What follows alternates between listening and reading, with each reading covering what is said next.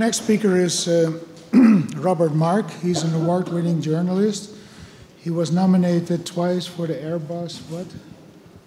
Aerospace journalist. Actually, I wasn't nominated. I got it. Oh, you got it, yeah. That's what I said, didn't I? I've since sold them, though. The Airbus? Times are okay. hard. So, Plus wait, he is... he's on his way. Plus, he was very often asked by Fox News and some other major networks to be an expert commentator, for instance. I asked him to make a presentation on seaplanes because I thought it was an interesting subject that belongs in the Caribbean. There's some history and there's certainly some potential, and somebody's got to point it out. And Rob put some extra work in the research and so on, so he made a presentation now. We managed to get a seaplane here. The seaplane is provided by Tropic Ocean Airways. And the other Rob, it's very confusing. We've got two Robs here. This Rob and that Rob. Yeah, and we've got one more, actually. They're going to do it together. And, well, you tell me afterward who was better of the two. The thing that I found interesting, and of course I met Rob through Bud, because of course I was asked to simply talk about seaplanes, and I'm seaplane rated, but I said just talking about it doesn't grab people. I don't think it has the same effect as having someone here to, you know, kind of bounce ideas off of business-wise, but also someone that's flying them a lot. And that's how we linked up with Tropic Ocean Airways. And, you know, again, they've grown a business out of Florida doing this, the largest caravan EX operator in the world. This is really impressive stuff. And only in a couple of years. You've been a busy guy. I've been busy. Yeah, and so, you know, but before we go off to one other thing, I just want to introduce our guests, since I have no idea exactly who these men are, because Rob just dumped this on me, completely threw me out of whack. So would you guys... I thought since we're discussing seaplanes, and now that I know the Shoreline folks are here, it's imperative that we bring them up here. John Kelly and Richard here. John Kelly has Shoreline Aviation, started out in New York, 38 years ago? 38 years. And he has operations in the Bahamas, operations in the Virgin Islands. Richard's a representative down here, retired American Airlines pilot. And, you know, for everything that I know, multiply it by 1,000 in the seaplane realm, and it's these guys are the ones to, I think, pose questions to about the viability of seaplanes in the tourism industry. So. Yeah, and I think we're going to have a little fun this afternoon. We've been hearing this think outside the box thing all day, and what does that really mean? So we're going to talk about something that we haven't talked about yet, and that is seaplanes. And I'm curious, see, for me, this is really an odd one. Where is Bud? Where did he disappear to? He's over in the corner. Oh, there you are. Okay. When he called me and asked me to do something about seaplanes, I thought, I am probably the worst person to ask about seaplanes, because I don't like water. I really don't. I can't even swim. And we used to take one of the Hawkers that I flew from the mainland. We used to go down to Trinidad a lot, down into Venezuela, and we'd be up there at, I don't know, 37,000, and we'd see nothing but water, and the other guy would go, "Oh, hey, Rob, I think the engine's quit. No, we may have to go down the water here, It was a big, funny thing. Of course, luckily, turbine engines are pretty reliable, so it never really hit me much. But what I think actually really brought this home to me is that I had a student, an early private student, years and years ago, really good student, learned flying, bought himself a high-performance airplane, and said, "Hey, I want to take the thing down to the Bahamas." I said, "Whoa, all right, wow, sounds good to me." And I said, "Just make sure you've got a raft, and that you don't put the raft in the trunk, because if you ever went down, you'll never get the damn thing out." I said, "Make sure if you ever go down in the water, just remember, you just gotta open that door a little bit in case all the stuff I'd been taught as an instructor, which never happens." And so, don't I find out after the guy's gone about 4 days, his sister calls me on the phone and says, "Paul's missing." I said, "Whoa." I said, "What do you mean missing?" "Well, he was out it was a Blanka Viking, for those of you that might know what that is, but single engine high performance. And they put the airplane down in the water. And they were on a raft for 2 days out around Eleuthera. And when he came back, we all had this big party about, how great it was that he was back, and we felt really good. And but in the meantime, I just realized you were supposed to tell me to put my presentation up on the screen here. So anyway, anyway, but when we brought this fellow back, it was pretty interesting because he mentioned to me that he'd been found by some kind of big seaplane. What was an old Albatross from the Coast Guard station in Miami. Let's see if this runs. Oh, that's your, for those of you that haven't ridden on a seaplane yet, this is an early seaplane, and for you historians, please don't ask me what that is. I stole it from the internet. It's an old Felix Stowe, but this is actually what found my buddy down in Eleuthera there, and boy, were they happy to see these guys when they came flying by. But it really brought home to me the fact that seaplanes are very, very special. Seaplanes, of course, definition, we have amphibians, which is really what that is, because it'll land on the water or on the land, as will your Caravan. I found out yesterday, or was it the day before when I tried that? You just don't want to land in the water with the wheels down. That's really bad. But I did think about what a cool business it is even then. But we don't have, I'm from Chicago, and we don't have a whole lot of seaplane operations up there. A little bit in the upper lakes in Minnesota and Michigan and Wisconsin, but not much certainly in Illinois. But that's more my kind of seaplane flying. This is actually what I got my seaplane rating in, but this looks so peaceful and so calming that, how could you not want to do something like this? This is so fun. It really is. And that was my first experience with seaplanes. But again, that's when I started thinking, wow, what a cool business this would be. But of course, this guy is running a business as an instructor, giving people seaplane rides. And there's actually more to it than that, as I'll show you here. Let's see. That is Vancouver Tower. How's that for you there, Duncan? Actually, you know what that is? It's not really Vancouver Airport's tower. That is the tower in Vancouver Harbor for the seaplane operation. They have so much traffic in that harbor that they need a tower. So they built a tower on top of an office building. It's just kind of sticking out right down there in the middle of downtown Vancouver. What's kind of neat about it is that you'll see things like this. Let's see, and I'm going to have to figure out how to make this one work. Let's try this. That doesn't do it. Well, that wasn't it. Okay, I know how to turn it off.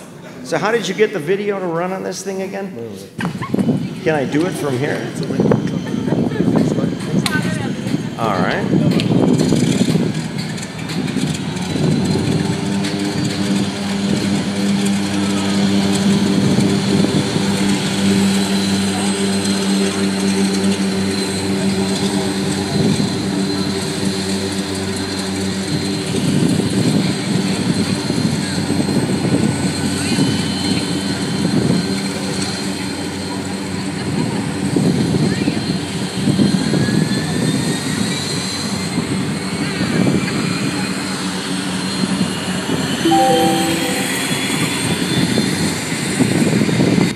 So you'd think you were on the ground there, here or someplace else. And I thought this one was kind of neat, though. Coexisting with the neighbors.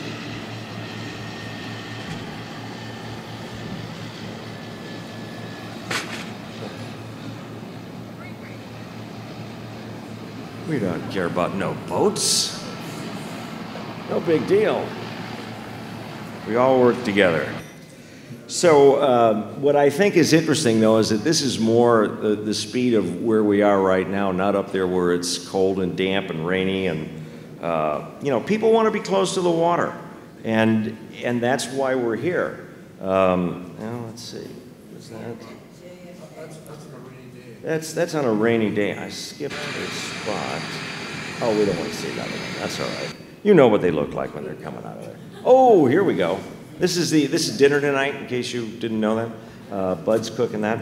But you know, when we have people that are coming to a location like this, tourists or high net worth people or whatever they're doing, you know, the boat rides are okay. Gosh, I hope there's nobody here from a boating company. I don't want to. But I mean, I'm not a boat guy, but then we already covered my love of water earlier on. So, but you know, they look at convenience, they look at speed, and so really there are so many things we could do in a different way than what we're doing. Oh, look at that. Now there's a pier, and there's an airplane at the end. Wow, what a cool idea. So, you know, we have to ask ourselves about the airports that we use. And the nice thing about a seaplane, a float plane, an amphib, whichever you want to call it, is that it can pretty much land anywhere. Absolutely anywhere. You don't need a hard surfaced runway to make it pay. And one thing I thought was kind of interesting when we started talking about doing seaplanes down here is I started to try to find information about seaplane operators down right in this area. And there's not a lot of seaplane activity here. Isn't it crazy? We've got water everywhere. There's more water here than there is in Vancouver, and Vancouver looks like JFK. Wow, what an opportunity. At least that's what I thought. So, I mean, there are an awful lot of benefits to operating a seaplane down in this region. But rather than go through them all myself, I'm going to let any of my panelists just jump in and say, why should they have seaplane operations down here? Well, you know, Rob, I mean, you kind of hit it on the head that seaplanes open up. You can tell he's the jet pilot, right? He just jumps in. Okay, I'm sorry, go ahead. I'm excited about it. Yeah, no, it is. I think seaplanes open up a lot, I think, for the different communities. You had a picture of the Maldives there. The Maldivian air taxi flies around to a couple of islands, and they have, like you said, you know, an operation like running out of JFK. Whereas you look at the Bahamas, which has 720 islands, and there's really only two seaplane companies, actually one coming in from the US, well, two actually seasonally, and then one seaplane company, Seabird, that really operates inter-island. And I always wondered, you know, why is that? And I think that there is a lot of, I would say, archaic resistance to allowing seaplanes to operate, and some of it is valid. As you said, sir, earlier, you know, it's not dangerous, it's challenging, right, or exciting. Seaplanes have a higher level of risk associated with them. So seaplane operators have to do a good job of mitigating that risk and then proving to the local governments that although this may seem like a higher risk operation, we've lowered that level of risk to an acceptable risk. And a lot of people, by the way, who don't come from aviation background hear risk and they get scared. But the reality of it is, flying in any airplane in a piece of metal at 20,000 feet behind a controlled explosion is stupid and risky. But the aviation community does a great job of mitigating that risk. So I think there's been some pushback, I think, from the governments. And I think the second point, some of the challenges I think we've seen was also the concern about smuggling. Because you could land a seaplane anywhere, you could smuggle something anywhere. So I think it's important to create partnerships with operations that have a good track record. And I think, I'd say some experience behind it. What about the benefits? Lots of benefits, obviously. Like you said, look, you mentioned earlier about the boats. When we come into a region, we're not looking to compete with the boat operators. We're not looking to compete with the larger 121 airlines. We're looking to supplement them. Because we're always a different price point, by the way, than the ferry boat driver. And so instead of taking business away, we're actually increasing business to that island because some of the higher net worth people don't want to spend 3 hours going through airports and taxis. They want to get on an airplane and 45 minutes later go right to the resort. So I think there's a huge benefit. Also, you know, servicing the communities, I'd say, during disasters and things. There's times that the runways are underwater that the seaplanes could get access. What do you guys think? What else? Well, I'm one of those older high-time pilots that Rob has to retrain when he hires for his company. And so I have perhaps a little bit different perspective, and we have been operating down here in the region. We've had an operation in the Bahamas for about 15 years. We originally came into brought 2 caravan amphibians down to the British Virgin Islands in 2007, which turned out to be kind of poor timing based on the world economy, and pulled back out of that. We've been back now in the Virgin Islands, operating out of the U.S. Virgin Islands and the British Virgin Islands for about 5 years, also out of San Juan. And there's some tremendous advantages to being able to, as Rob says, to take your high-end client, and we're really not competing with the biggest, where we get a lot of pushback in the Bahamas is from the taxi cab drivers. If we fly these people right into the resort rather than taking them to the airport, the taxi drivers don't get the fare from the airport to the resort. Well, that's a legitimate complaint on the taxi drivers' part. This is their livelihood. We've handled that in the Bahamas by offering to make contributions to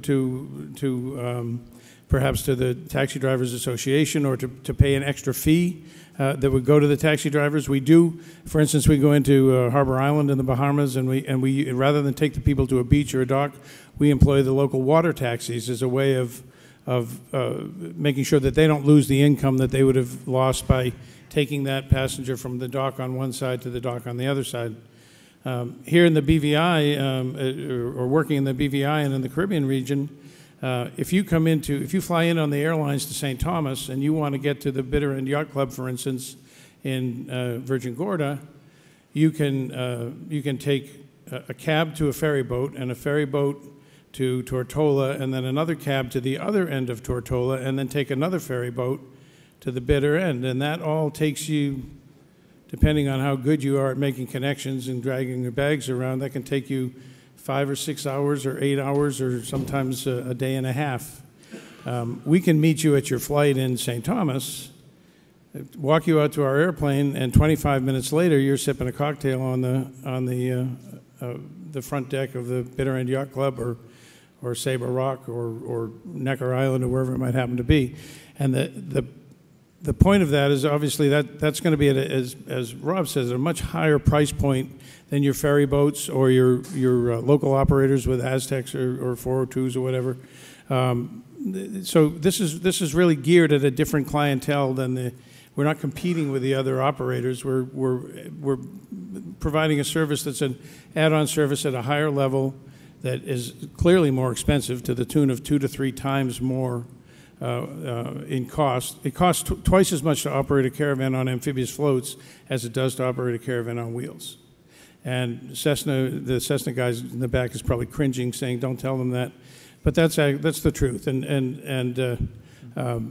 that cost, of course, gets passed on ultimately to the passengers. So there's a tremendous opportunity, particularly for the high-end market, to be able to provide direct access from the airport to a water landing between airports. Someone earlier in the conference discussed single-engine airplanes over water. Well, obviously, if that single-engine airplane over water has a set of floats on it, it's no longer an issue, both regulatory-wise and obviously from a safety point of view. So we can fly, for instance, from St. Croix to St. Bart's, and it'd be in a single-engine airplane, low level, dodge the weather, stay around it, whatever. And because we have floats on the airplane, it's not only legal, but it's obviously a much safer operation than if you're doing that out in an airplane that... You know, something I didn't mean to interrupt you, but you did. Completely monopolizing the microphone. I'm sorry. Oh, I was just going to say there's something you can only do in a land plane once. You killed my punchline there, man. Oh, man. Now I wish I was shorter. I just want to make one more point, because John hit it on the head. You're attracting, I don't know if you guys can hear me, you're attracting a different kind of clientele. So what you also do, I think the islands that would adopt seaplane operations, you're also attracting development. Because I'll tell you what, if you have an island that doesn't have a runway on it, you're going to use a lot of real estate if you're going to build a runway. But it's a heck of a lot cheaper to build a dock or build a ramp. And you actually, save the rest of the land, you preserve it, you know, it's greener. You also preserve it for development if that's what you decide to do. So I think there's a lot of benefits. So what was your punchline? That was it. Jack? That was it. You stepped on it, man. It's all right. We're past It was a Sully joke. Just keep right on. Any airplane can land in the water once. Well, you know, I think one point that you made is really important. Is think of the possibilities that you open up for those impulse customers that Vincent mentioned this morning. People that say, perhaps you have a couple of these airplanes around somewhere, and you could certainly put together some exotic tours and say, hey, listen, we're going to go fly around, and if you see some place that you really like, that's where we're going to put it in, and you guys can sit and have lunch for a couple hours, and the pilot can take a nap, I guess, floating in the airplane or something, or is that what they do? Okay, that's the crew rest. But so there's all kinds of possibilities, and that's really what we want to talk about. But also, as Rob said, there's the disaster relief aspect of this, but then all the logistics that are going to be needed to support an operation, fuel, maintenance, insurance. I'm sure you guys can think of some other good things too, but there's certainly jobs, and that's really what we want to think about. But I think it's because I've heard so many buts a little bit this morning, you know, and it's all about relationships, though. This kind of thing only works when people know each other, when we get together at conferences like this and see each other and go, oh, I remember you from 2 years ago when we've talked about this, that, and whatever, that you start to build some trust with somebody else. Because if an operator like any of these fellows comes up to the tourism minister here at St. Martin and says, hi, you don't know me, but I really want to start an airline here, and it's really great, and it's a tremendous business opportunity, they don't know what to do. The first thing they're going to probably say is, we'll get back to you. All right, so it takes time. That's part of that investment that everybody that's spoken before today has talked about. And what I'm saying is that, you know, this is one more of those potential investments. But there are challenges. As you said, there are, yeah, sure, Mind go if ahead. I speak to that? Yeah, one point of that, when John asked me in retirement whether or not I'd be interested in going down into BVI to start a seaplane operation, and I said sure, because I'm a bit neurotic. We wound up making a visit to the BVI and met with Dennison Fraser and Coy Levins over there from the BVI Aviation Authority, and they were open to us, and we've been able to develop this partnership because they realize how important that commerce is to the BVI. They have their own challenges, and they're mostly regulatory challenges. So again, as we spoke earlier today, if we just open up our eyes to the commerce and build the relationships that we've built, they've helped us immensely overcome a lot of hurdles, regulatory hurdles, to bring commerce into the country. So I'm speaking to your point, and I just wanted to make that point. But these guys have really been working with us to look for lost boats. Boats are down, lost divers. So we are an asset to the community also for search and rescue, and they've used us for that, and you know, we're glad to do it. I had to bring that one in too with the. There's your luncheon. Stop in for a little luncheon somewhere and bring all the goodies. It was actually on Long Island. It's when the Long Island, the runways were underwater. We based seaplanes in Great Exuma, and we flew cargo into Great Exuma, transported it to the seaplanes, and brought cargo into the locations that were in need of supplies. And then when we were there, we would fly in with the fire rescue folks and then transport injured people out. So the seaplanes, I mean, provided a huge asset to the Bahamas at the time, you know. And then I saw this one, and it made me think of, I was in Nevis a couple of years ago, and when we landed, I think we went into St. Kitts and then took a boat to Nevis, I believe, which, again, we've already covered me in boats many times. So, but I got to, we went to the Four Seasons, and while we're there, I said, wow, this would be so neat if you had a seaplane pick people up somewhere, St. Kitts or somewhere else, and land them out here, taxi right up on the beach.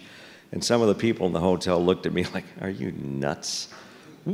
why not? And I think that's one thing we want to leave you with today is why not? What could you possibly have to lose by thinking about the possibilities? And let's see, let me make this work. And then I saw this too, and I thought, you know what? We need to remember this, because this slide came from the trip that we had here a couple of years ago, and I just thought it really was clever, but it also talked about how the people here think. Let's not forget who I see people smiling. Whose idea was that? Come on, somebody wrote that. Okay.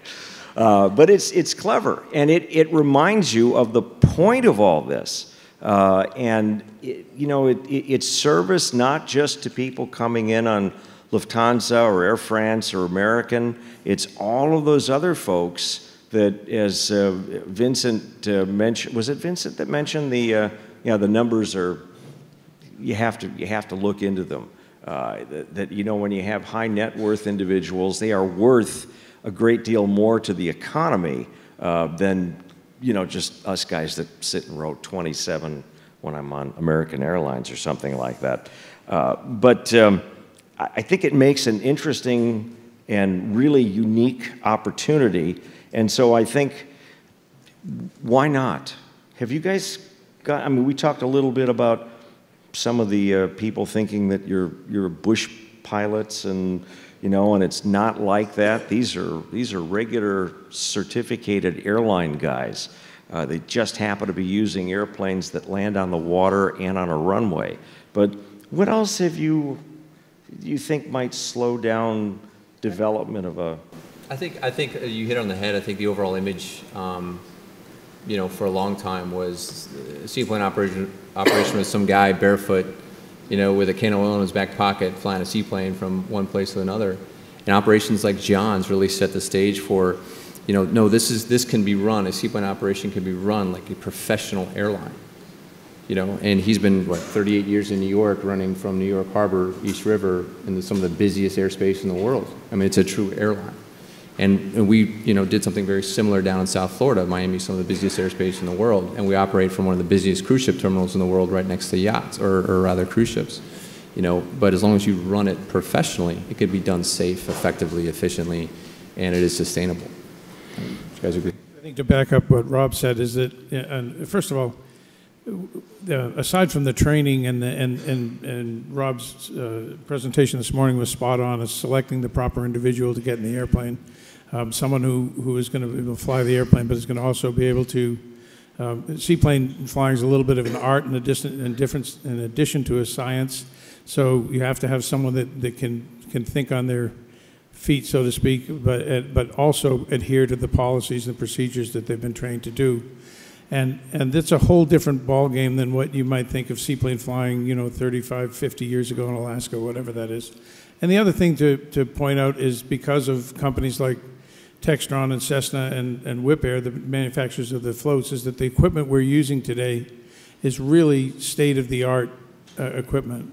The avionics that are in my aircraft are better than the avionics in many of the major airlines that are flying people in and out of this airport or any place else in the region, and so we have the tools. We have turbine-powered airplanes with professionally built amphibious floats. I mean, these things are state of the art. The avionics are state of the art, both in Rob's company and mine. Everybody's an instrument rated or ATP level pilot with all of the training that goes with any other airline. And so really the only difference is that, to go back to the joke I tried earlier, is that we can land our airplanes on the water more than once.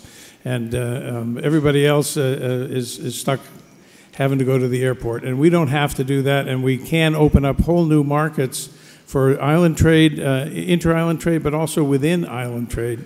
And I really think that's the opportunity that the gentleman that organized this conference this year, as far as the seaplane part goes, that's the message that they're really trying to impart.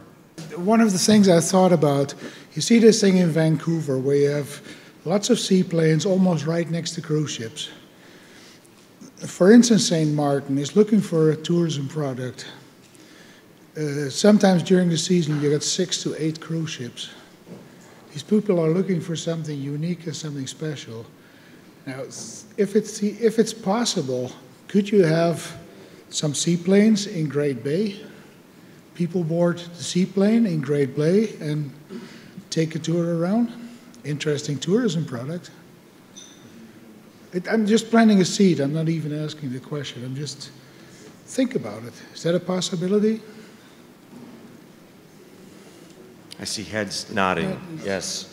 Go ahead. I'm sorry. We've got some. I was going to say we've got time for some questions, yeah. And there's one right back there. A couple questions. A lot of the pictures I saw were, you know, planes on relatively calm water. So I guess that's in lakes or lagoons or close to shore. How do the pilots judge that from a landing perspective? That hey, these seas are calm enough for us to land safely, and so on. Do you just go based on weather reports, or is it a hand-eye thing? I'm going to throw that to one of you guys. Yeah, it's a little bit of both, at least in our operation. I'm sure John will speak to his. You know, if we know in advance that we're going to go to a location, we're going to start with Google Earth, take a look to make sure if it's a protected area. Then we take a look at the winds. We may talk to the marinas. You know, and then our guys are actually required to put together a presentation and present it to the director of ops and say, hey, here's the landing location, here's our outs, and here's our backup. So to answer your point, you know, no, if it's rough, you're not going to land. So you're going to select areas that are calm, or relatively calm, I would say. But the beauty of seaplanes, it's like sailboats. You know, if the wind shifts, you find the lee. You find that we call it the skinny water. And John, you could speak. Yeah, I think first of all, if you're looking at establishing basically a permanent operation or an operation that's going to be used on a regular basis, you're going to look for that water that's almost always in the lee. I mean, you know, the trade winds in the islands tend to blow out of the east. It might be southeast, it might be northeast, but it's basically east. Find yourself a landing area on the west side of the island. I mean, that's pretty simple. I mean, then beyond that, you have to start looking at things like, you know, where are their coral heads? I mean, where are their reefs? We operate throughout the Bahamas, and as does Rob's company, and if you're going to go to some place you've never been before, I mean, Google Earth was a game changer for us. I mean, the ability to go on and look at this and not be trying to deal with old marine charts or topographical charts or whatever.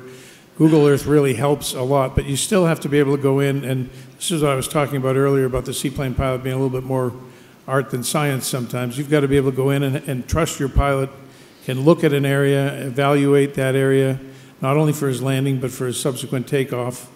And that's all part of the training. And then there's certainly going to be places, I mean, I've consulted for resorts who say, we want a seaplane to come in here, and you go and you look and there's crashing waves on the beach and no sheltered water, and you go, well, it isn't going to happen. I mean, there's just no machine out there today that will do that. And the good thing about nowadays, I mean, I started flying when they were all straight floats. You had to land on the water.